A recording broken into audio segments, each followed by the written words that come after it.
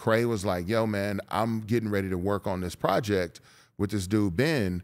I think you should meet him. I would love for you to be on the project. And I was like, okay, sure, I guess. I don't know. And so he does Real Talk, his first album, and he asked me to be on a song.